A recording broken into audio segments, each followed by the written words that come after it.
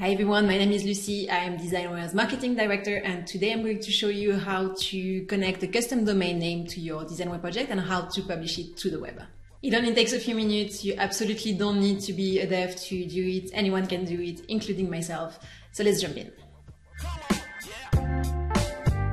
So this is a fun project that our design team has been working on recently. It's a website called randomdesignstuff.com, and it's a simple landing page that we built for designers and creatives, and it has two call to action buttons here that will randomly send you to a design related website or content. Definitely check it out. It's really fun.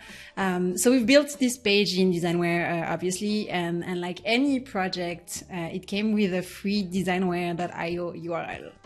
But we've bought this domain name called randomdesignstuff.com so that people could find it more easily, and we bought it from the domain registrar GoDaddy. And now we want to connect it to our project so that when the website goes live, it has the right URL and domain name. So here we're using the GoDaddy, but you can actually use any registrar you want, like domainname.com or HostGator or NetFirms if you want.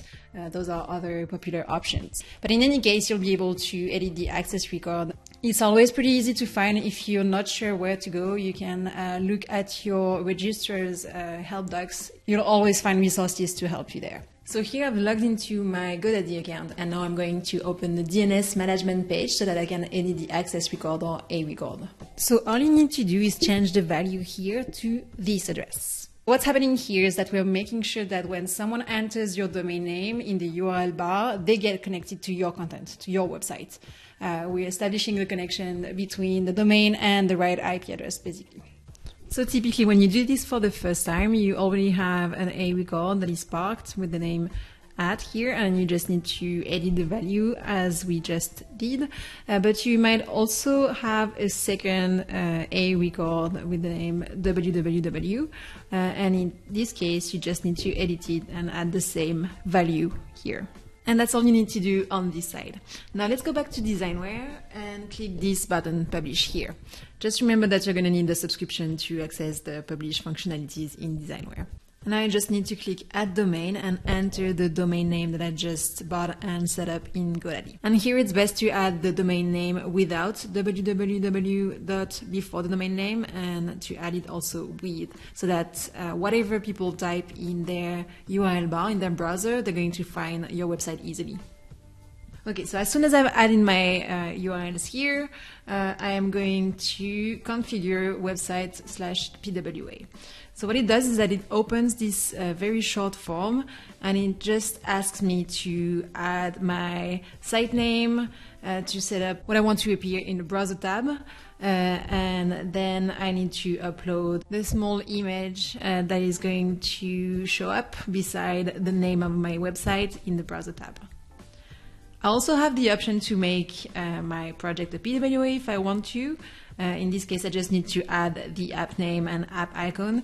If you're not familiar with what a PWA is, it's basically like a website that you can download to your device to browse it offline and full screen and have enhanced functionalities. We've published a bunch of tutorials and articles on our blog if you want to check it out. Okay, so now I'm going to click on Save. There you go.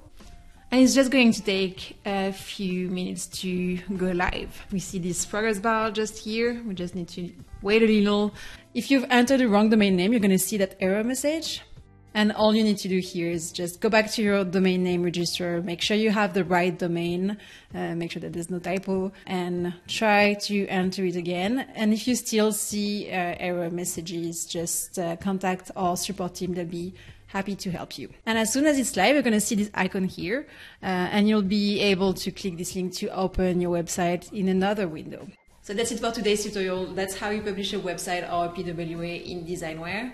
Now, as you might know, Designware also lets you publish native apps to iOS or Android or macOS or basically any platform you want. And that's going to be what we're going to cover in our next tutorial. So stay tuned, don't forget to hit subscribe, and see you next time.